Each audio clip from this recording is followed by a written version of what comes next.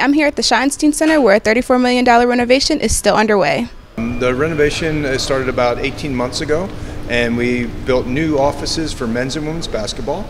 Then also moved our team shop to have an exterior presence. The new team shop also features a t-shirt press where fans will be able to purchase custom-made gear right from the store. We do have a new court this year, and we actually had a contest on social media to pick the best design in the court. Also, our ticket office we moved to the north side of the building, so that's closer to the parking.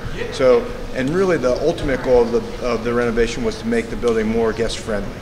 And so this includes new lighting, new signage, a wider concourse, more natural light on the concourse, and many, many new food offerings with our partners from Levy Restaurants.